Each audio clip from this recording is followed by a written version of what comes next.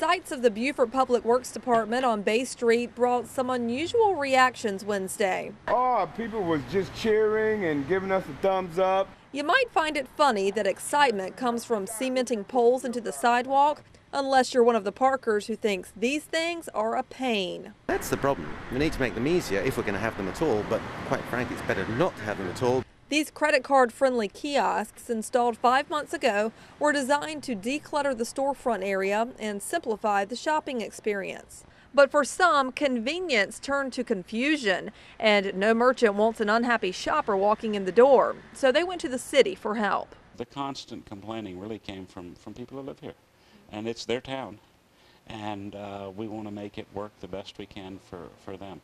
So starting next week, you will not find the kiosks on Bay Street. They'll be relocated to flat lots like the marina and the library. The old coin-operated meters are making a comeback. The purpose of this was to create turnover.